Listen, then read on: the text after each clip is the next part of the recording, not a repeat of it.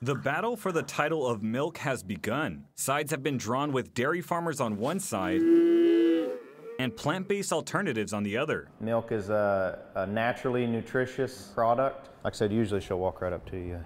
Farm manager Zach Hollingsworth says he's seen a rise in consumption for alternative drinks to milk, like almond or soy, dramatically increase over the years. Past 10 years, alternative beverages have really spiked in consumption, and they're still riding that wave.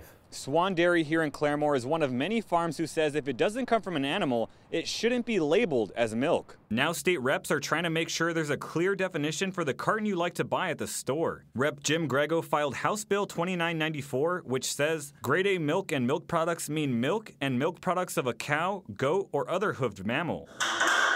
Hollingsworth says farmers like himself already don't call the alternatives milk, and it's time for the labels to reflect that as well. Almost 100% of the dairy farmers that you talk to would not refer to almond or soy or peanut or apple or orange. It's all juices. If passed, HB 2994 would set up a plan to enforce these rules for companies who don't follow the guidelines. But there's no clear idea of what those punishments would be. Our stance is, why is it called apple juice, orange juice, but then these nuts or even some plants get to use the word milk?